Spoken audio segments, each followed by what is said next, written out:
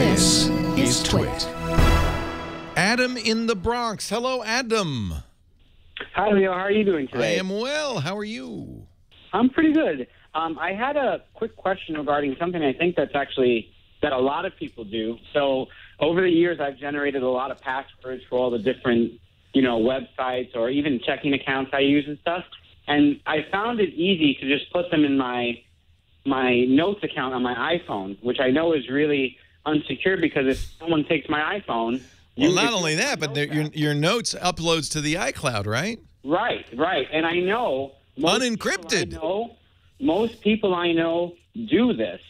And most people I know just put all their passwords... Oh, yeah. My mom, when she came out last year, had a text file on her desktop called passwords.txt. And I said, Mom, so I moved her to LastPass. So, the truth is, believe it or not, you did the most important thing, which was having different passwords for every account. And of course, if you do that, you're not going to remember them all. The reason people come up with one password and use it everywhere is because they can remember one. And obviously, it's better to use a different password on every account because if somebody breaks into one account, hackers know this. Everybody uses the same password many, many times. They just go around and try it everywhere. So you're already a step ahead of the game just because you have a different password. And what is the chance that a hacker is going to first look in your iOS notes? So you're probably okay, but, let's take the next step and make it a little bit more secure. What do you say? No, what I was thinking of, is there any other maybe a more secure maybe application or a website where I can put all those passwords so that it's, I'll have a really good password for that site, then I can just open that up and look at it. Because that would seem a little more secure than... Have you been listening to this show lately? This is exactly what I recommend. It's called, that kind of application is called a password vault. Yes.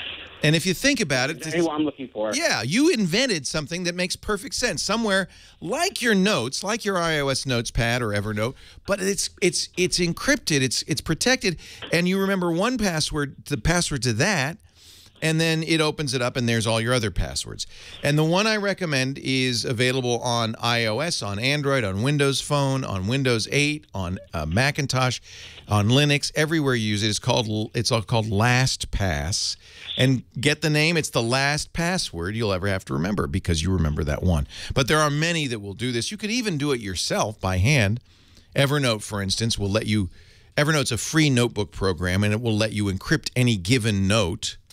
So you could have one giant note in Evernote that has all your passwords, encrypt that, and that would be a big step forward. But I like the idea of a password manager because it has other features that make it easier. For instance...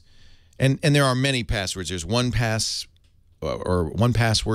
RoboForm, Dashlane, KeyPass. There's dozens of these. I like LastPass again, but all of them are roughly the same in this sense.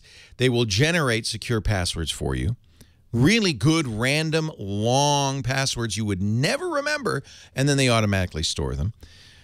Many of them will work on multiple platforms. So, for instance, if I create a password when I'm logging into a website on my desktop, that password is saved automatically by LastPass and then appears anywhere I use LastPass. So the next time I go to that website on my phone, I already have the password. And on Android, LastPass will automatically fill in the password for you, which is really nice. That will probably be a feature also in the next version of iOS. iOS 8 is going to have that capability, and I expect most password manager developers will take advantage of that.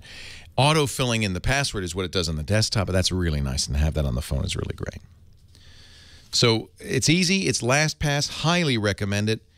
It is the single most important thing you could do to protect yourself. The second most important thing you should be doing is turn on two-factor authentication on every site that supports it.